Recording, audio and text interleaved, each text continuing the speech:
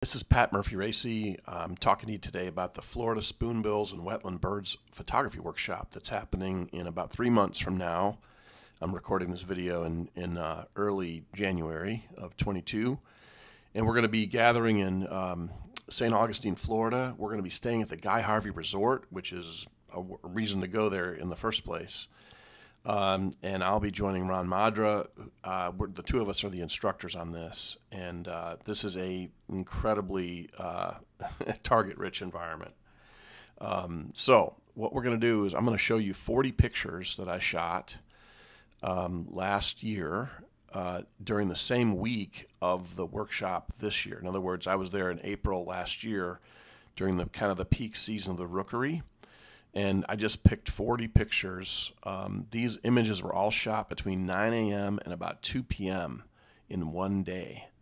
So just, you can imagine the possibilities. So here we go.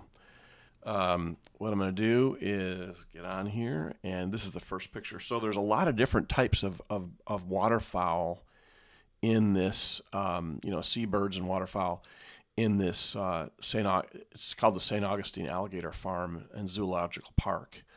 It is an incredibly target-rich environment. Like I said, there's stuff everywhere you look. There's something to photograph.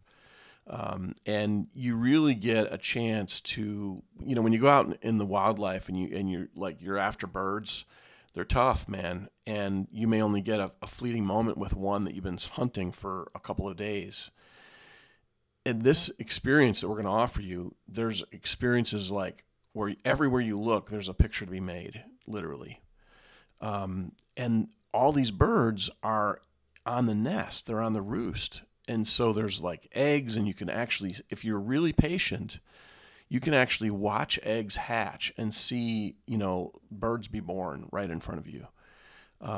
And so it's really a neat environment. They do such a great job there at the Alligator Farm that it's amazing. See the eggs on the bottom of the picture? So this I think this is an egret. This thing is like moving the eggs around and getting ready to sit on the roost. And then there she's getting ready to settle down on the eggs. There's a bunch of eggs there. So this is kind of typical. And what's nice about this place too is that in most wildlife situations, especially where you're shooting birds, the minimum requirement is like a 400 millimeter lens or a 600 millimeter lens or even 800 millimeter lens. This place, you can do great with long glass, but also just if you have a 7200, even a 24-70, you can do amazing work in the Alligator Farm. So you don't have to have a ton of stuff. This is 800 millimeter, by the way. So if tops of trees are kind of tough to get from the ground if you don't have a long lens. But and many people will rent a glass. They'll just rent from lensrentals.com and then come to our workshop. So that's another option you might consider. One of the things that's so cool about the Alligator Farm is how close birds are to each other. They are not only sharing the same branch, but they might be sharing the same tree limb where they have a nest, right down the street from each other. It's incredible. They're all cooperative. They don't fight with each other. It's really neat. Images like this are really hard to get. And what you have is the Alligator Farm has basically a elevated platform that's made of wood. It's big, huge, posts sunk into the like a lagoon. And then you're walking, between 5 and 15 feet in the air above the water level. And so the natural habitat for these birds is to be 10 to 15, 20 feet high up in trees in their nests. So you can literally look into nests here instead of looking up at them from the ground like you're used to. And images like this is an intimate little moment. It's incredible, and I have to brag on the Sony Alpha 1 and the eye autofocus. It's amazing. But it doesn't matter what you have. You can bring Nikon, Canon, Panasonic, Olympus, whatever you got, you're welcome to come with us on this workshop. The birds are constantly in motion, and they're either still building nests or preparing nests or repairing nests, which means they're flying all the time to go get sticks like this to bring back and put in the nest and fashion it into to make the structure stronger. And you can just do this all day. This is one of my favorite images, just a spoonbill in flight. Spoonbills are really a special bird. I'd never really known anything about them until Ron called me and was like bragging about them and saying, "Hey man, we should do a workshop in this place. It's incredible." And so I drove down there, and literally from 9 a.m. to 2 p.m. one day, I made all these pictures, and it really is neat. These spoonbills are they're almost so ugly they're beautiful in a way, but they're almost like prehistoric looking birds. The spoonbill is so unique, and then the pink color, it just screams of Florida for sure. If you get bored looking up in the sky, the lagoon has hundreds and hundreds and hundreds of alligators.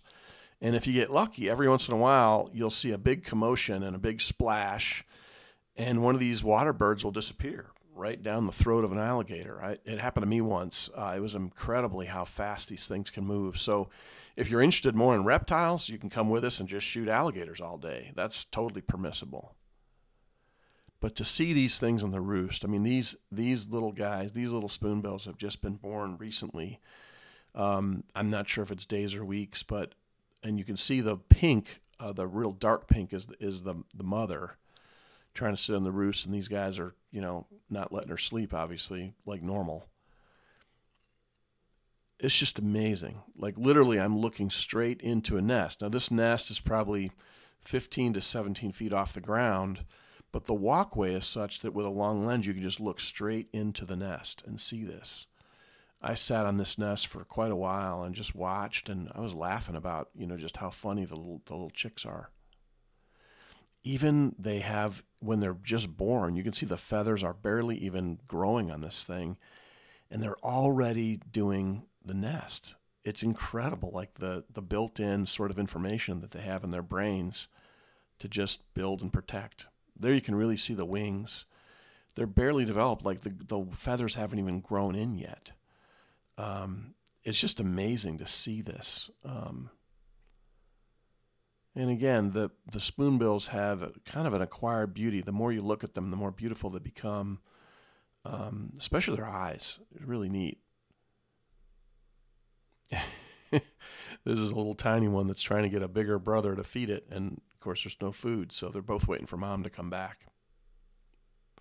One of the things that's neat about the alligator farm is all the people there. There's so many. I would say that probably 20% of the people that come to the alligator farm every day are photographers, just like us. And they're looking to make that one smashing image that they're going to put and blow it up on their wall at home. And so it's a very friendly environment. Ron and I are used to shooting on sidelines in the NFL for going way back. Both of us have a background at Sports Illustrated. And there, you kind of hold your cards close, man. You're in competition with everybody. And at the alligator farm and with most nature photographers, it is completely opposite experience. Everybody's there to help each other and give tips. It's really cool. This is just one tree that I just looked up at, and you can see all the nests. I mean, you can't, it's hard to count them all. And if you look close, you can see the birds on the nests. It's just really cool. And again, like you'll have egrets and you'll have spoonbills right next to each other. It's really, really cool. The spoonbills are extremely active, and they're flying back and forth to the nest. They're bringing like sticks for the nest. They're getting food. They're doing all this stuff, and it's just really neat. You have all these opportunities to shoot them in flight all the time. So if you get bored of the nest, you can just look up in the sky. If you get bored of the nest and the sky, you can shoot the alligators. Amazing. I'm a little hot on that exposure, I'm afraid, but hey, I'll show it to you anyway. Again, you can just get such intimate, images of these birds on the roost. It's just incredible you get them to see how they're dirty even. And sometimes you don't get a great view, but you got to be patient. And like I can't see the mother very well here, but I can see the chicks pretty well. It's just cool. And again, like birds in flight. I mean, oftentimes when we go out and shoot birds in flight, we're looking for one bird to fly. At the alligator farm, you look up in the sky and there might be 5 or 6 in flight at once at the same time. And this is constantly happening. So it's a workout for your upper body, man, especially your left arm. Beautiful.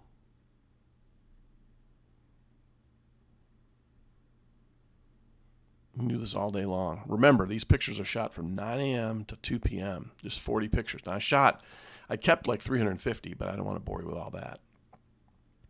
And here's the guy just leaving the top of the tree.